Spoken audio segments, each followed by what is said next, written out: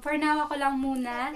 Dahil ituturo ko sa inyo o i-share ko sa inyo yung natutunan ko kung paano ko ginawa ang aking YouTube intro. So, madali lang siya guys, gamit netong application na to, kinemaster or kinemaster, kung ano mang tawag dyan, hindi ko alam. So, kailangan yung i-download yan. Pwede siya sa Android phone, sa mga Android, at saka sa iPhone user. Ngayon, dahil meron siyang watermark kapag ginamit, ituturo ko rin sa inyo kung paano matanggal yung watermark ng kinemaster or kinemaster. Pero dahil iPhone user ako, meron siyang subscription monthly na kailangan bayaran. So, yung intro lang kasi yung ginawa ko dyan, kaya hindi ako nagbayad. Pero sa mga Android, merong hack para matanggal siya. Sa mga iPhone users naman, meron akong dinownload na napanood para matanggal yung watermark, pero hindi siya nagda-download sa akin. So, tinigil ko na lang yung kalokohan ko na yon.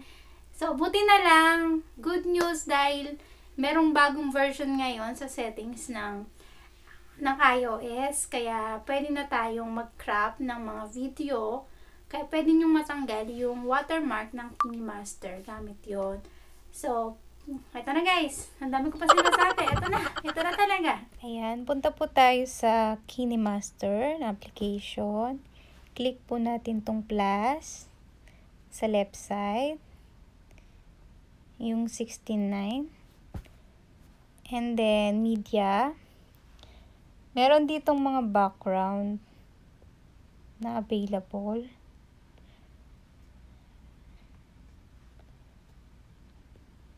So, punta tayo sa photos. Ayan. Meron ako ditong nakasave na background. Kunwari is ito. Ayan. Sa Google lang po, mag-search lang po kayo doon ng background. Ayan. Pili kayo ng gusto nyong background. Tapos, click nyo yan. 3 dot sa left side. Click nyo yung duplicate. Sa intro dapat hanggang 10 seconds lang. 10 seconds lang. 7 to 10, ganon. Makikita nyo gumagalaw siya, di ba, pa nag-play? Ayan. Pwede nyo pan and zoom para hindi siya gumalaw. Steady lang. Ayan. Pero, mas maganda yung gumagalaw. Click natin yan. And then, layer. Text. Ayan. Type nyo yung name ng channel nyo. So, yung sa akin is ito. Pili kayo ng prompt. So, sa akin, kunwari is ayan na. Pili po tayo ng color. So, piliin natin is, example is ito. Shadow black. Ayan. Lagyan natin siya dito sa baba. Kahit saan nyo gusto ha, ilagay kung dito sa gitna sa baba, ganyan. So, yun sa akin dito. Kasi tatanggalin natin yung watermark niya, kaya hindi natin siya pwedeng isagad. Tapos, pwede nyo siyang lagyan ng animation. Ayan, meron ditong fade, slide right. Pwede, ayan, kung ilang seconds. So, for example is, ayan na. Slide right. Next tayo. For example, lalagyan nyo po ng picture. Type nyo yung layer, media. And then, photos ulit. Ayan. So, example, picture natin is, kunwari, picture ng anak ko. Ayan. Type nyo yung cropping. Mask. Tapos, kung anong shape na gusto nyo. Ayan, meron dyang heart. Meron ganyan. Merong circle. Example, circle. And then, i-adjust nyo kung gaano ka. Ayan, example lang to. And then, i-click nyo tong sa baba. Yung feather, i-adjust nyo yan. Para meron siyang blurred. So, check natin. So, ayan na. I-adjust natin kung gaano kalaki. Ayan. Example, yan yung napili nyo. So, example, dito natin siya ilagay. Adjust natin dito sa baba. And, lalagyan natin siya ng animation. Slide right. Slide left. Ayan, ito na lang yung pipiliin ko. So, tingnan natin pang nag-play. Ganyan siya. Ayan. So, palitan natin yung animation dito. None natin yan. Dito tayo sa in animation. Slide right. Ayan. Kasi late na yung pag-slide right niya pag dun sa isang animation. O, diba? Para sa lubong sila. So, next naman tayo. Click nyo tong plus. Yung transitions. Ayan. 3D transitions. Merong strips. 3D zoom flip. 3D flip. Ayan. So, piliin natin is example itong strips. Ayan. Adjust natin to dito kasi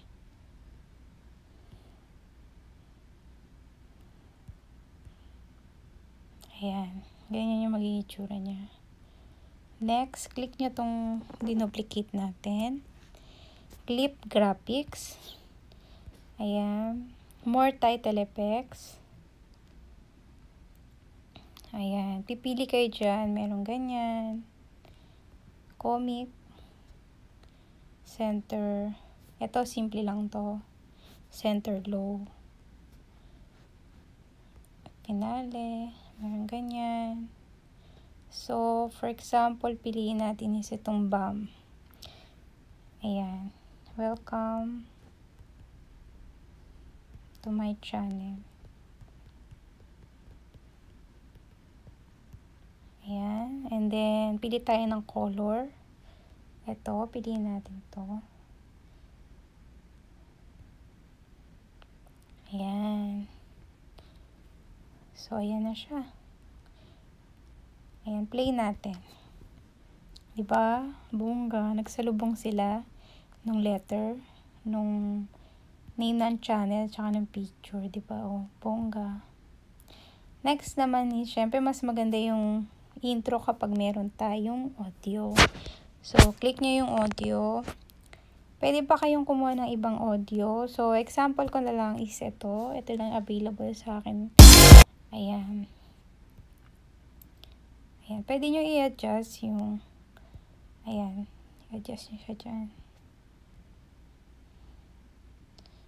And then, play.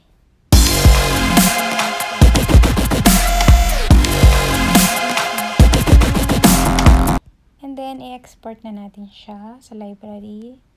Skip kasi hindi ako nagbabayad ng monthly. Meron namang free para matanggal yung watermark. Kung intro lang naman yung gagawin natin dyan. So, next tayo sa library. Ayan, pag mga iPhone user kayo ngayon, ito na yung bago sa settings. Pwede na natin i-crop yung video. So, makikita nyo, nag-crop siya. Natanggal na yung watermark na ganun kadali. So, ibalik natin. Ipapakita ko naman sa inyo kung ano yung ginamit ko sa intro ko. Kasi noon, hindi ko pa na-update yung settings ko sa iPhone ko or sa phone ko. Kung halimbawa ay movie yung gagamitin nyo, pwede rin siya matanggal. Ayan. Click nyo lang and then yung plus. I-zoom natin siya ngayon dyan. Ayan. Adjust natin.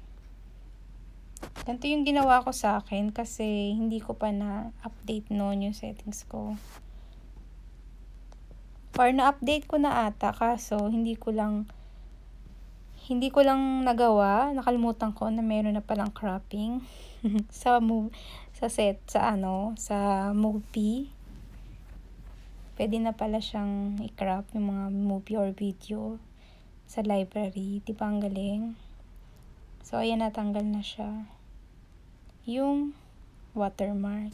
So, kung Android po kayo, meron pong pang-hack para matanggal yung watermark. So, ito sa mga iPhone users po, yung pinapakita ko.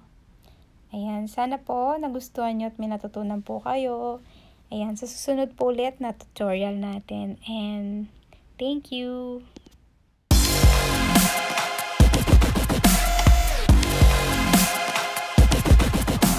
Ayan, ganun lang po kasimple gumawa ng YouTube intro na natutunan ko lang din po sa panonood ko ng YouTube. So, sana po may natutunan kayo guys. And i-explore nyo pa yung application na yan kasi meron pa dyan na hindi ko na napakita kasi yung main ko talaga ngayon is yung paggawa ng intro. Kaya, yun na lang po yung pinakita ko. So, sana po may natutunan kayo. And sana makapag-subscribe po kayo sa channel namin. Thank you so much!